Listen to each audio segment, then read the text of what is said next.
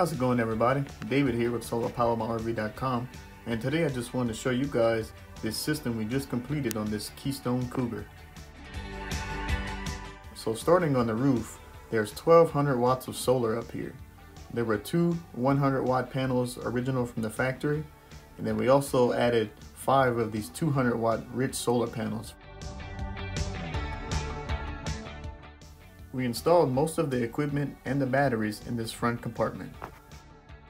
For this install, we installed 1400 amp hours of lithium batteries, which is a huge battery bank.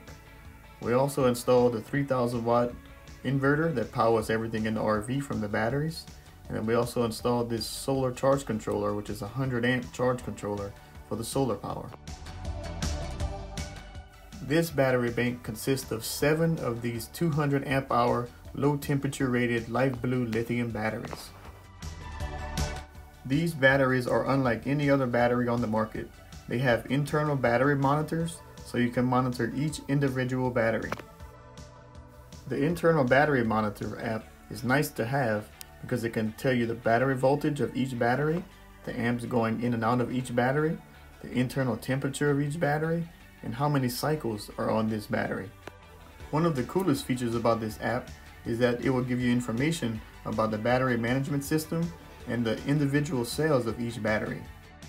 This makes it very easy for system troubleshooting.